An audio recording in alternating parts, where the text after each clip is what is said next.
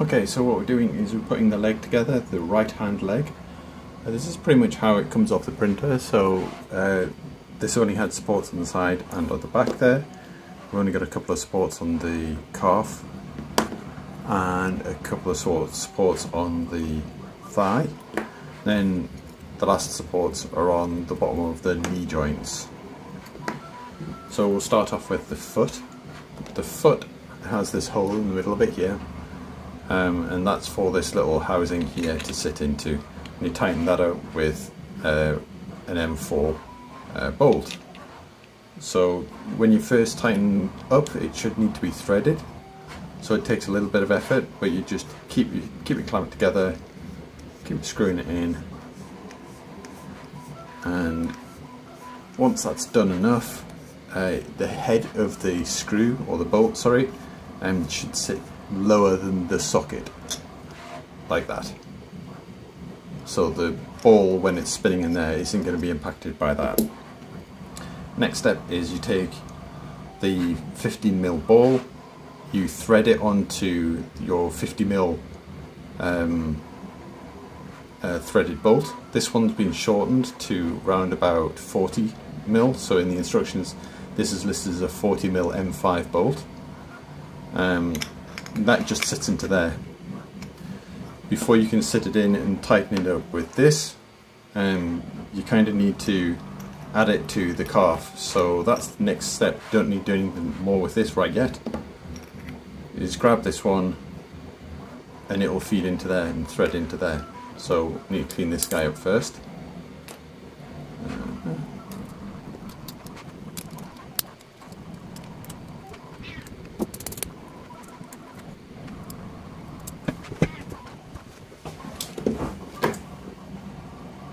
Is that helping, CK? I don't think it is.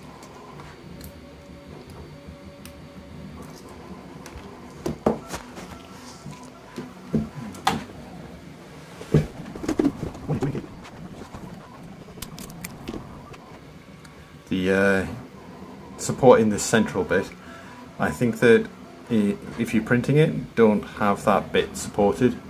It's just a pain in the bum to try and get it out. So the next step is to thread this into the bottom of there.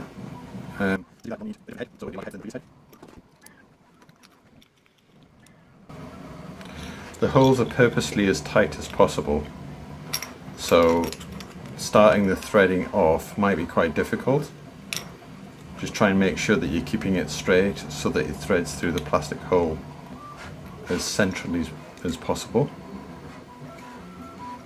That's off. I like it.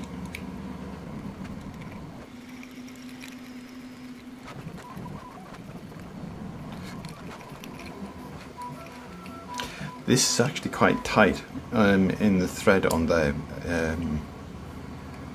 So in the prototypes that I was building, I didn't actually need to have the nut on the end of it, which is what this slot is for, because it was tight enough that it didn't move around, even though it didn't have anything to stop it sliding. So it's up to you really, but the one thing to be careful of is that with this being the calf, you'll want the maximum amount of play on here, so you don't want this bit to impact on this bit. So there's round about right, maybe a little bit more. Now at the moment it's just popping through that slot there. So if you tighten it all the way down,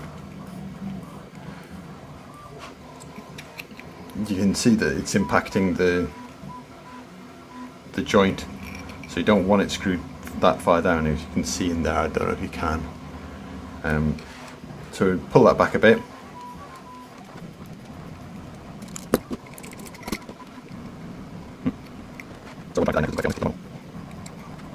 So that's just touching on the, and it's not touching when the ankle is leaning forward, so that's what you want. Once that's done, grab your foot and just start tightening it on. Make sure that the calf, the front of the calf, is pointing forward.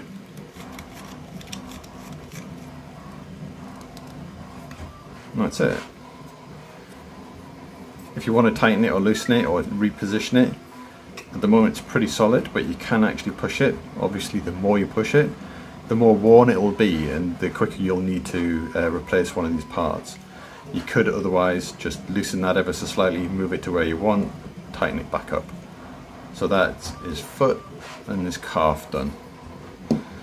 Next step is to sort out the knee joint.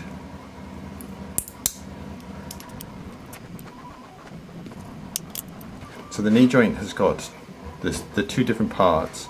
One's got a shield on it, and the shield is to stop the knee overextending, so it can only bend one way. So if you imagine that this is where the calf goes on, this is where the thigh goes on, the knee stops it from going backwards. So for that, what we want to do is we need to use these parts here.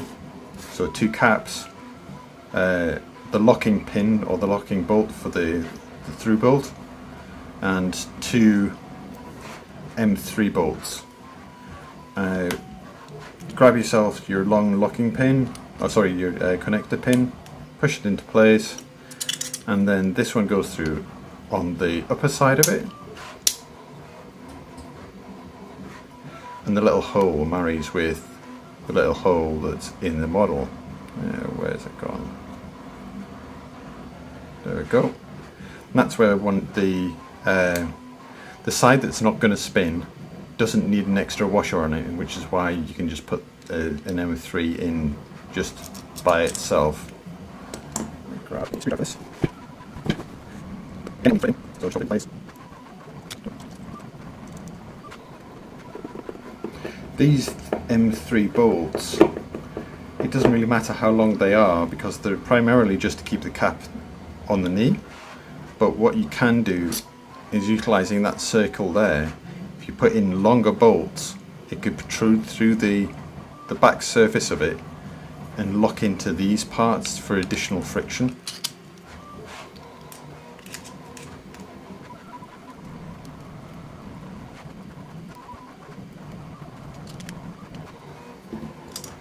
And on the other side, it's pretty much the same tail, except that you've got this locking pin, and on here, or locking bolt, what I've got is a M3 spring washer, an M3 washer, and an M4 washer. And the idea is that you screw this one in, and when you're moving the joint around, this loosens because there's nothing to lock it in place. So the M3 with the washers keeps the pressure on it and stops it from falling apart basically and loosening out.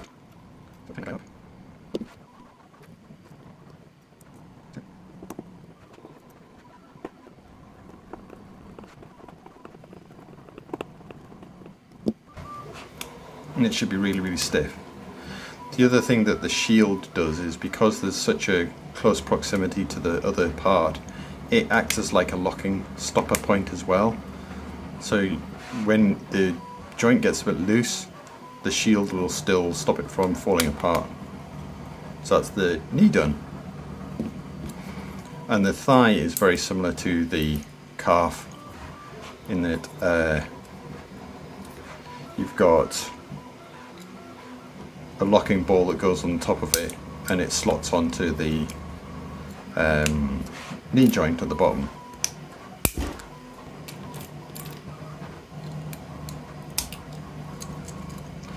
This one I found that you do need the locking nut in to be able to make the leg stay in position and posable.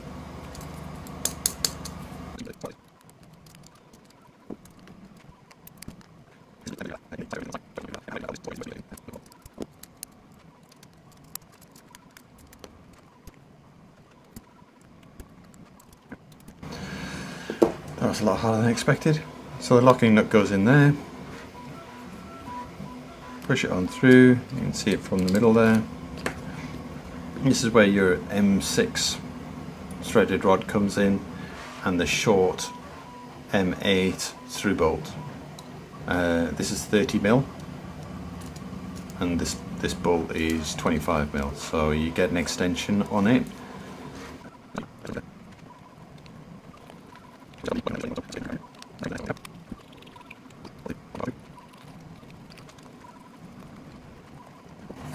This one has got quite a lot of play on the whole distance, so you just have that bedded straight down into where it needs to be. And before we can screw this on, this needs to go into the pelvis model, but it would just screw in there. So for the time being, I'm just going to screw it in. And the next step is make sure that you've got these the right way around, that the shield is on the lower side of the knee. Both the thigh and the knee and the calf have got these holes on the back. This is if the printout is a bit loose, you can stick a M4 bolt into there and tighten it up, but otherwise, see, that was quite smooth or quite easy, so you just chuck another bolt in there to tighten it up and make sure that the guy doesn't fall apart. There we go, there's the leg done.